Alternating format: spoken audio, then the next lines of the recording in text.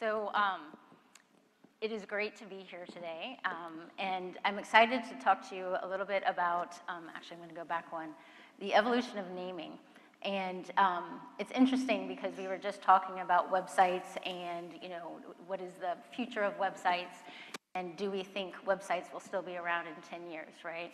And Nanad thinks they will. I think they will.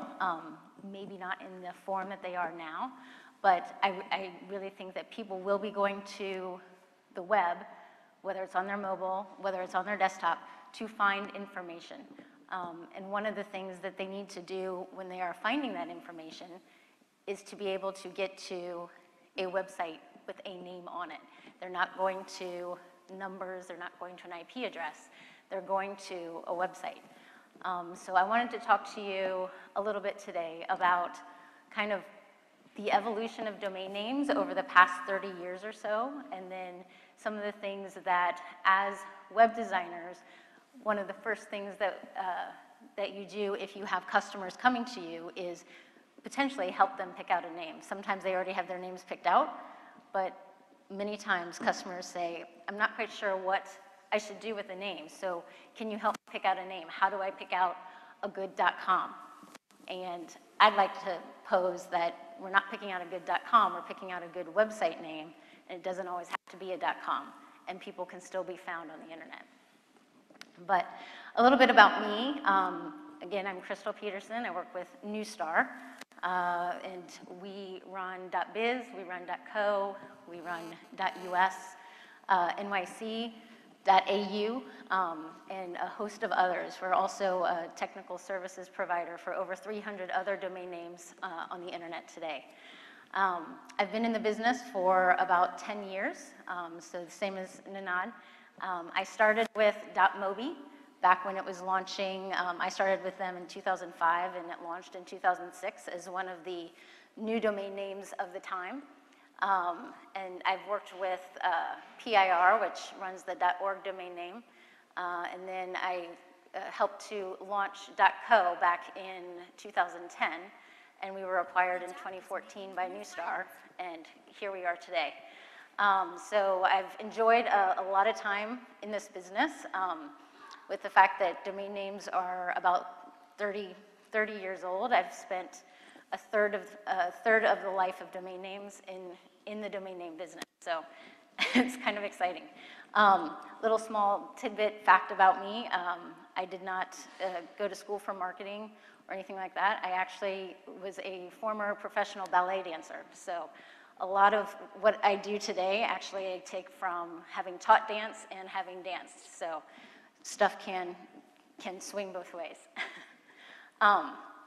So again, and I'm going to read a little bit because I'm going to get through some of the boring stuff first so that we can get to the fun stuff. But Neustar, we manage about 6.4 million domain names on the internet, and we're an information services and analytics company that looks to bring people together online to make sure that enterprises can reach their consumers, consumers can reach information that they want to be able to reach online, and they can do it in a fast manner. We have DNS nodes all over the world in order to make sure that that happens. We have about 14,000 customers. We are a $900 million business and about 1,600 employees.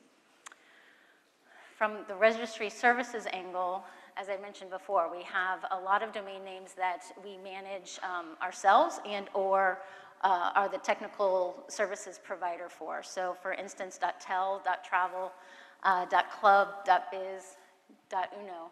All of those are run by other registries, but we run all of their technical services.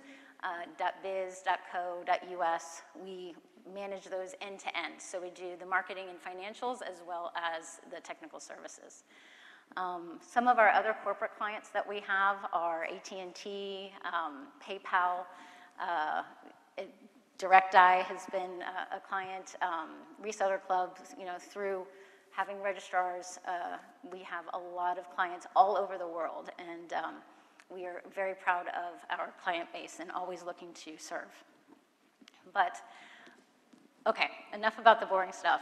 I want to take us through just a brief history of domain names, kind of where they started, how they, kind of came to be, and, again, getting to where we are now. So, to me, I believe it all starts with your name, right? It's your domain name. The first domain was registered in March 15th, 1985, which was symbolics.com. Symbolics was a computer manufacturer in Massachusetts, and today the site, actually if you go to the site, it is a site that is a museum of the internet and a museum of just factoids about being online. It's a pretty interesting space, but the first .org was registered in July of 1985, and the first .net was also registered in 1985. The first .org was MITRE.org. It's still run by that company, MITRE. MITRE is actually based in Washington, D.C. I have several friends that work for MITRE. And then the first .net was Nordu.net, so all in 1985. And at that time, domain names were free, so you could acquire a domain name for no cost. The people that were taking in the paperwork for domain names would help you figure out if you needed a com, or if you needed a net, or if you needed an org. Com stood for commercial, so if you were a more commercial company, you got a com. If you were more of a network or connector, you got a .net, and if you were anything else, you got a .org. And that's kind of how it was. But in 1995, domain names were no longer free. They started to be $100 for the first 2 years, and you had to buy 2 years at a time. So all of a sudden, you have cost associated, and it's not a cheap cost. It was not a bottom of the barrel, and let's see, how low we can go. People realize that to get online, you want to have, this is your brand online. 1998, we started to have privatization of the DNS, and also the dawn of ICANN. ICANN is the policy body that helps to set a lot of the policies for how the domain name system is run from country to country and around the world. There are 3 conferences a year for ICANN. There was one that just happened this past week in Helsinki. They generally put them in different places around the world to be able to access different customer bases, different thought process, different governments about how the domain name system should work. From there, 2000, one of the things that ICANN wanted to be able to do was to help promote competition and to be able to give consumers choice. Whether we think that they did that well at the beginning or not, that has always been one of the goals of the domain name system, is to not only have one, but to really be able to promote choice and to give consumers options to be able to brand themselves online. So in 2000, you started to have new domain names that were approved to be able to be launched. .biz was one of those, .info was one of those, .mobi just a few short years later, .name was one of those. So you started to have a little bit more competition and a little bit more choice. It was not just com, net, and org anymore. In 2007, one of the largest domain name sales happened. You had vacationrentals.com, which was bought by Bill Sharples for $35 million. And it was a way, he said he wanted to be able to block some of the competition that he was seeing from Expedia. So he paid $35 million in 2007. Another famous sale was sex.com in 2010 for $13 million. I actually didn't know about vacationrentals.com, and when I found this fact, I had to go search out several different sites to make sure that it was correct. So either all of those sites are wrong, or this really did sell for $35 million. So, I think it shows the power of a name and really what we can do with having that name online. In 2013, Who API, which is a company that does a lot of spinning and a lot of data mining of the internet, put out a statement that the internet had run out of 4-letter .coms. So not necessarily 4-character, there are still some 4-character left, but 4-letter .coms were gone by 2013. 3-letter .coms were gone in the 90s. I believe it was 1998. So people were looking for more choice. Now, that doesn't mean that they're not available on the secondary market and your customers could go buy them for a higher price. But having a first-time registered 4-letter .com, no more. Also in 2013, we had done a study in the US with small businesses. So .co did a study, and one of the findings was that 57% of small business owners said that it was harder to find a good domain name for their company. It was easier to name their baby. I found that fascinating because, you know, your children, right, are, you know, finding those names are, you know, one of the most important steps. But that just shows you how important naming is, whether you're naming your child, whether you're naming your business, whether you're naming your next marketing campaign, in order to be able to get to the good design, to be able to get to the websites and to have customers really come see what you're designing. It starts with what is the name of the place that they're going to find that design. So in 2014, we get to the point where now, again, we want to provide more competition. We want to give consumers more choice in providing good name options that might not be a .com. There are still .coms out there, and .com still sells very well, but it's not just about .com anymore. It's really about how to find good naming options. So I wanted to run a small video. This was put together by ICANN when they started to approve more than 100 new generics that came out.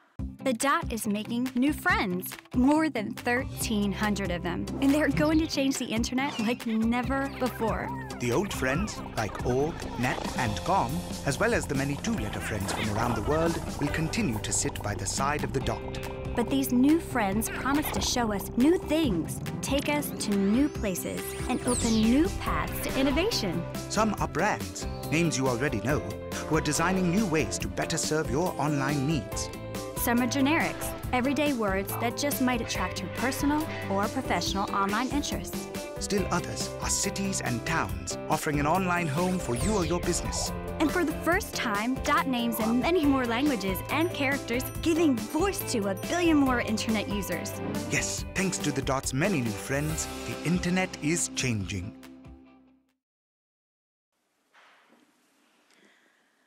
So where does that leave us? Today we have more than 314 million domain names on the internet. There are 144 million of those that are specific country code top-level domains, like .in or .co.uk or .co.jp, things of that nature. That's just a little bit less than half of the domain names are other than .com or .net or any of the generics that are registered. Also, within the past 2 years, since a lot of these new generics have been launched, there are, as of the time of VeriSign's domain name brief, which is December 2015, there were a little over 10 million new domain names. So within 2 years, 10 million domain names had been registered within these new extensions. That's about 3.5% of the total domain name market. So it's really showing that people are looking for choice. They are looking for options. You know, and some of those options may be brand protection, but a lot of those options are people looking for good naming, whereas somebody might want example.flowers, somebody else might want example.guru. Those can be 2 different sites with 2 completely different functions, even though they might have the first part of the name, you know, to the left of the dot might be the same.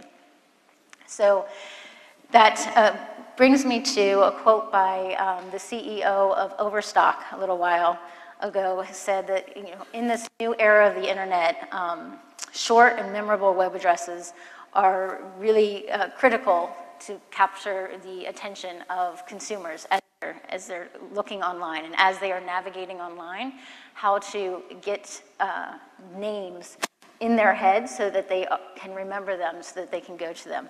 And yes, search is very important, but if you can't even remember how to spell a certain brand name in order to search for it, that becomes a problem. So you still want to be able to search and to have a brandable presence within that name.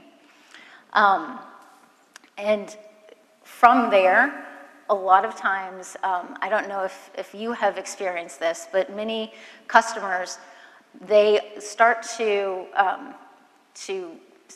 make similar the fact that they want a .com, and they say, well, I need a .com.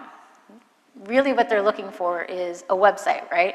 But they're like, I just need a .com. And we're trying to figure out, do you really want a .com or do you really just need a website, right?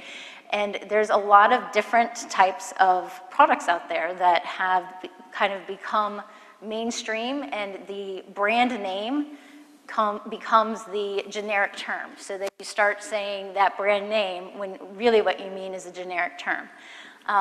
And .com, we don't think .com should become the generic term. .com is very important. .com is the largest domain name on the internet today, but it's not the generic term for any website, right? Some examples of some other brands and generic terms. Some of these, mostly from the US. I'm sure there's others here that I don't know about, but you know, as you're thinking through. So in the US, we don't necessarily ask if somebody needs a facial tissue if they sneeze. We say, do you need a Kleenex? Kleenex is the brand term, right? I don't remember the last time I said facial tissue except for in this example. I always say Kleenex, and I think about it, I'm like, I'm perpetuating that.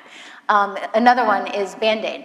I actually happen to like the brand Curad, which makes Band-Aids, which makes adhesive bandages. But Band-Aid has become synonymous with that adhesive bandage, right? And other companies that make products in that same field, you know, they're just as important. Bubble wrap. This factoid I didn't know. Bubble wrap is a brand name, and it's I believe it's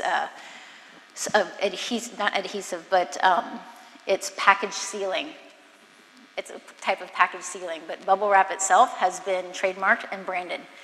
And another one, this cute, nice little dog here, which is a seeing eye dog. If you a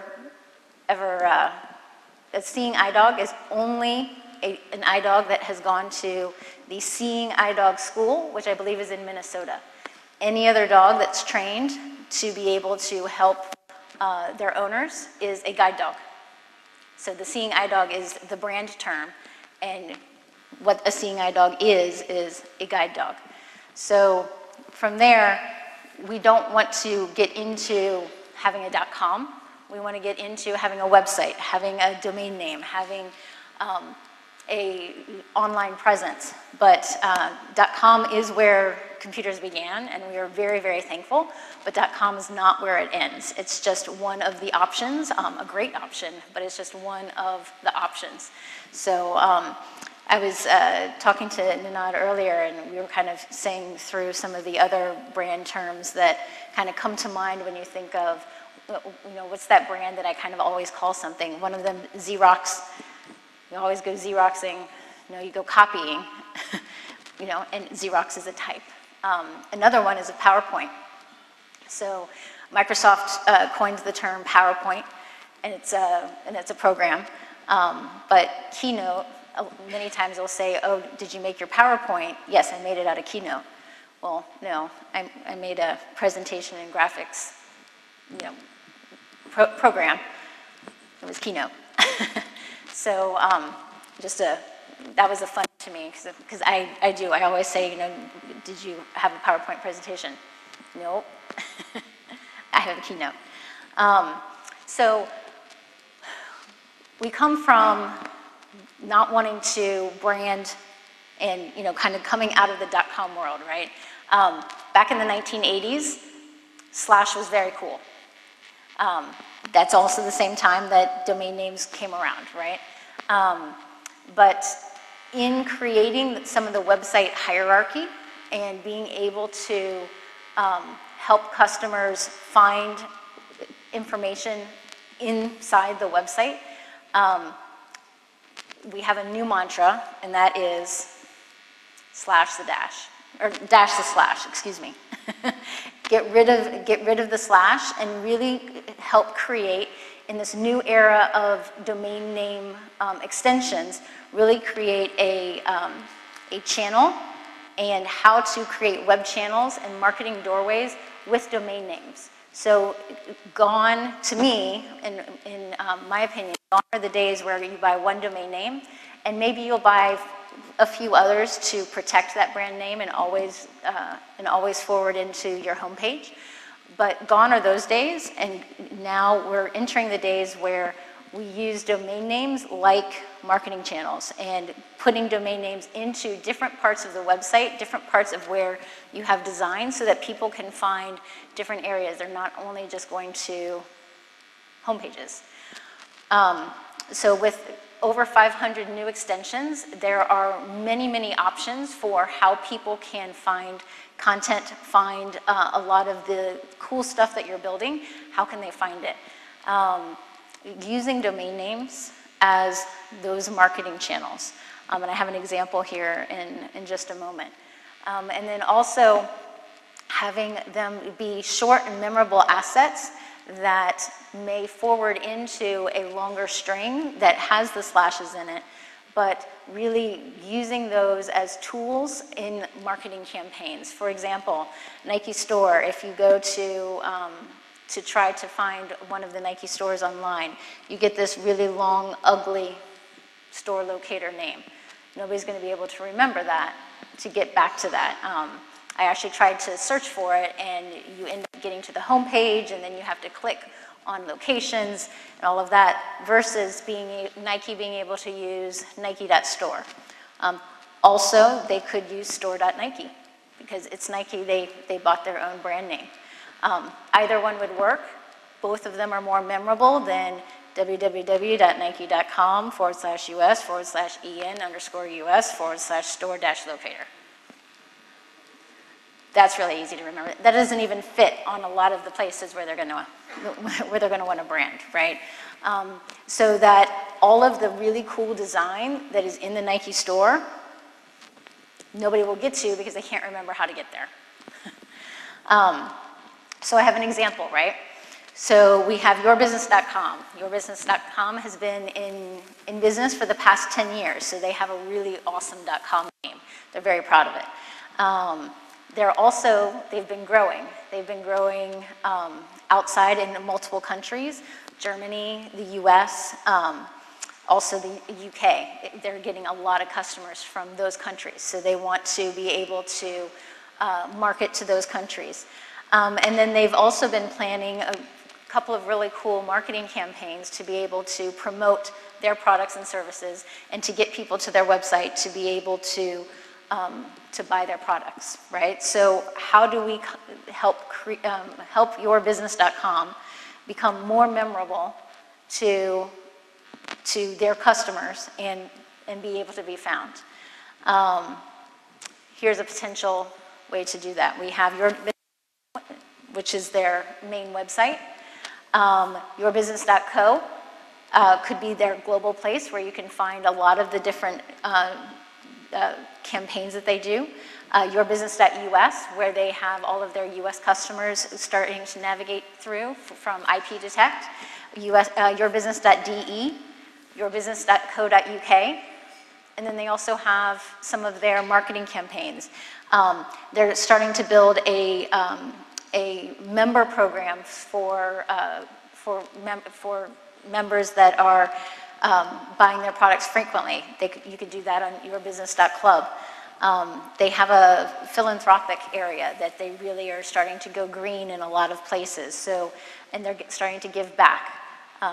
That is yourbusiness.org. They have a media channel, so they're putting out some really cool videos, and they're really doing a lot of stuff there.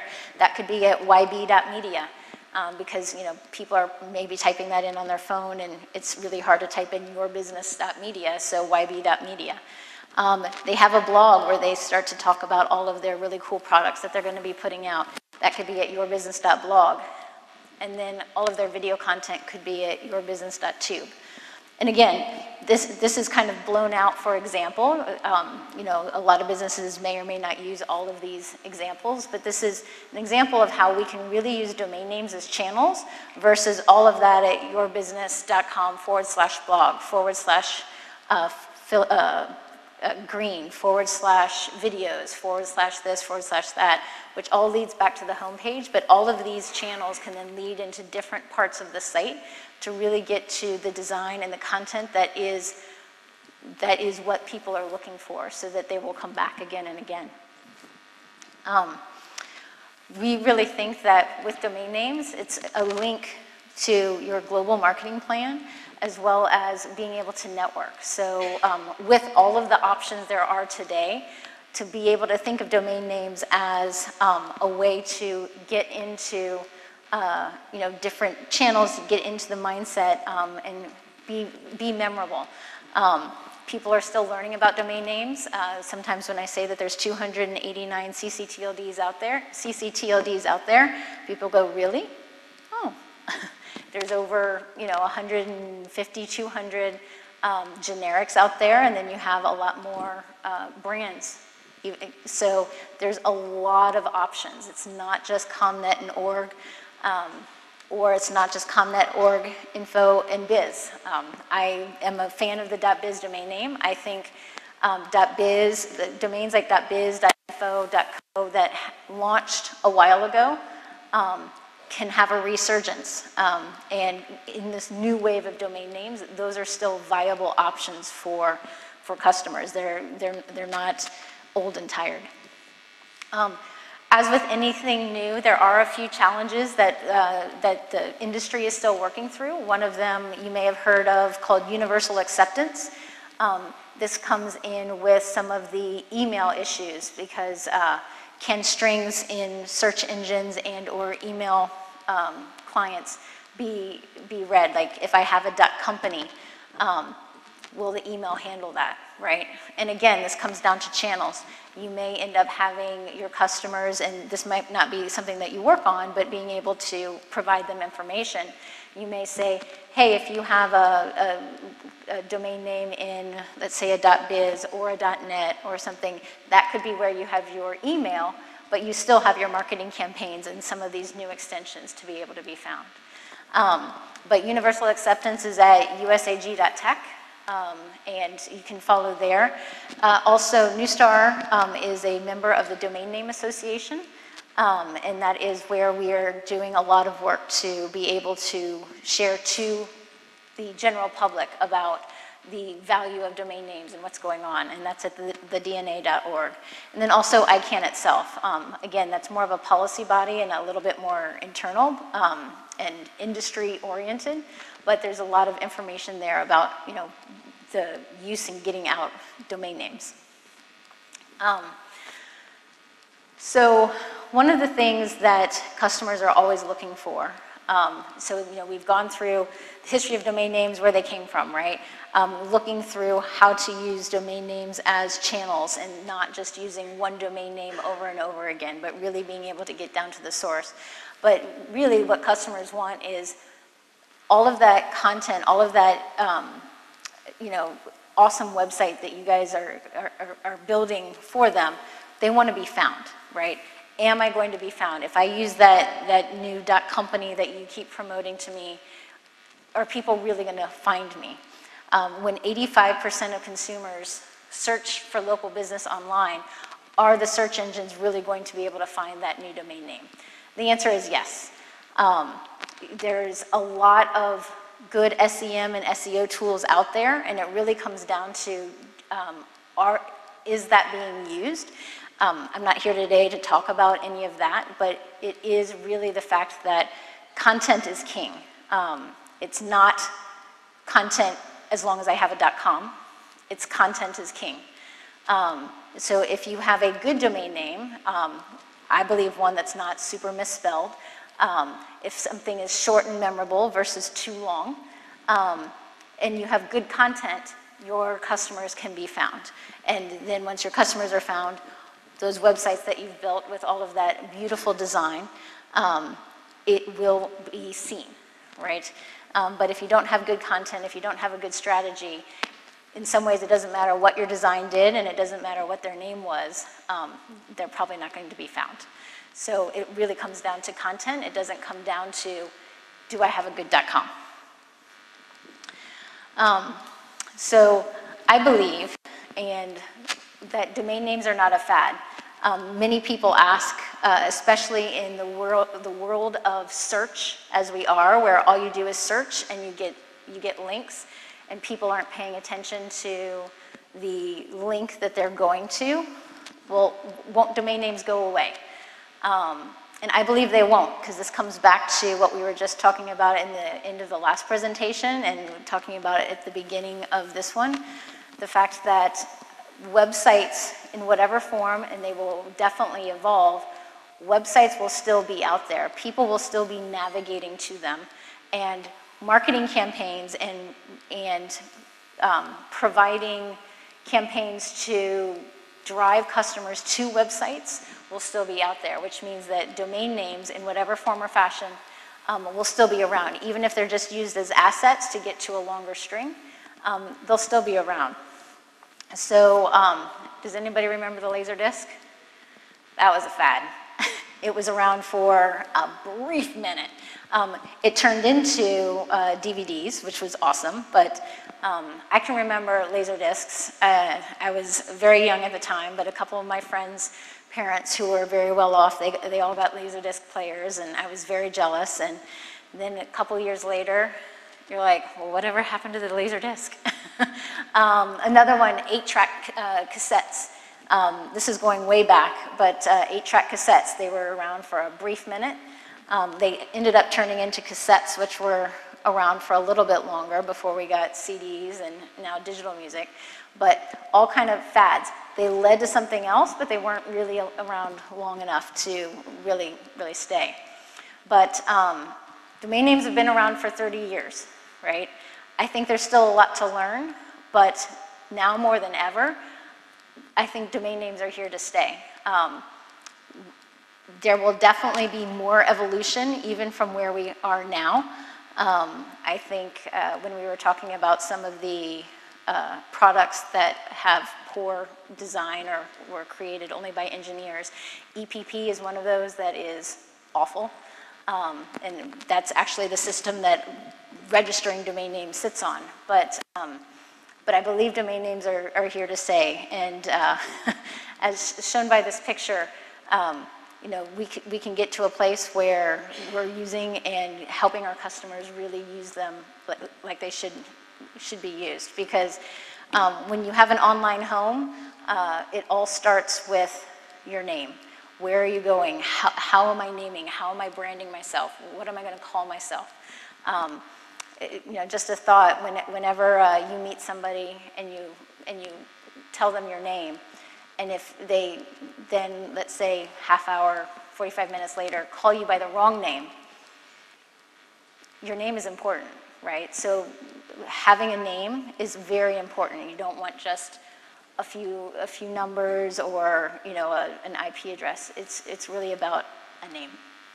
And I wanted to show one last video. This is from a campaign by Donuts. Donuts is in the new round of domain extensions, is one of the companies that had, I believe, over 200 extensions that were approved, and they have launched a little over 100 of them so far. And it's really about freedom of choice. So whether your customers want a .com, which is good, whether they want a .biz, whether they want a .guru, or whether they want a .company or a .online or a .tech, it's really about having the freedom of choice and really being able to share with them the fact that there are more options out there.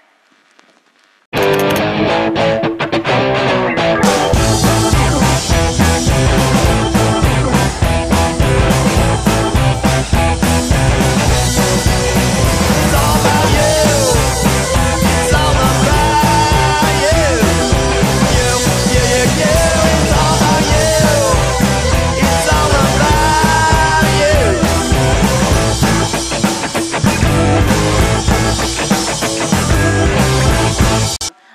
thought, don't stick your head in the sand. You know, sometimes, especially with all the options out here, everything that's been going on in the domain name world, a lot of times it's easier to just think, well, you know, I'll just stick with .com. .com is, you know, .com is the biggest. It's right there. You know, since it's the biggest, it must be the best, right? No, again, .com is not bad, but it's the biggest because it was the first. It doesn't necessarily mean it's the best, or that it's the best option for your customers. And don't let your customers stick their head in the sand too. Again, we always want to give our customers what they want, but to help gently kind of guide them through knowing that there are other options and they can be found online with whatever domain name they choose, as long as they have a good plan for content, for design, for some of those other really important things. It's really not about having a .com, it's really about having a website and an online presence and a home online. So that's it. I knew that I was right before lunch, so I didn't want to hold anybody back from lunch, so I wanted to get through. But also, you know, I'm definitely here for questions, so if you have any questions, please let me know.